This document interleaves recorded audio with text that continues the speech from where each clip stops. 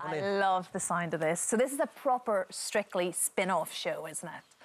I suppose, yeah, kind of a spin-off show, but at the same time, we kind of really get to put our own stamp on it.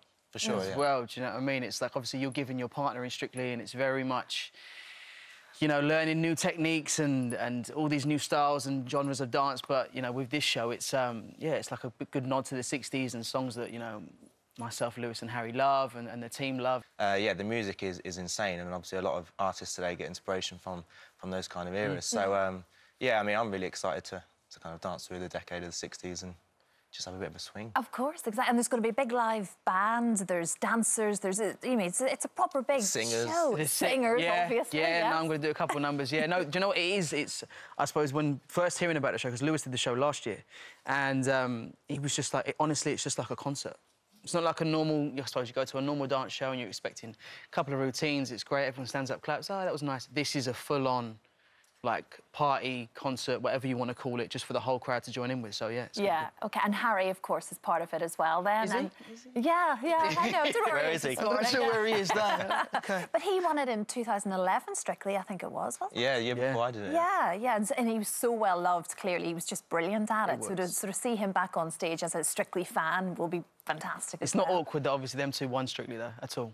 No, you don't need to win. Yeah, but we know he should have won, right?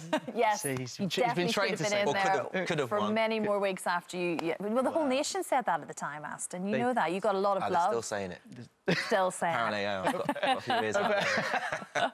Well, like we say, this is the follow-on show from last year, which was sort of 50s music. But so in terms of training, what do you expect then, Lewis? You've been there before with it. I mean, this is the hardest thing I've ever done.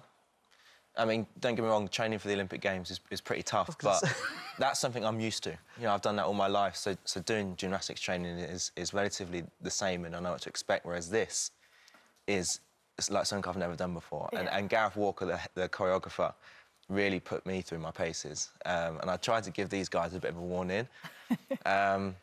Luckily for Aston, he can sing, so there's a few numbers where he can just relax. And with someone like me, I'm dancing literally non-stop. So it's definitely a challenge, but the feeling you get at the end of it is just incredible. Yeah, I just love it. Yeah. We're talking about training. I suppose Tokyo is the next big phase for you then, isn't it? That's 2020, of course, isn't it? Yeah. So the tour finishes end of October, and then literally straight back into training.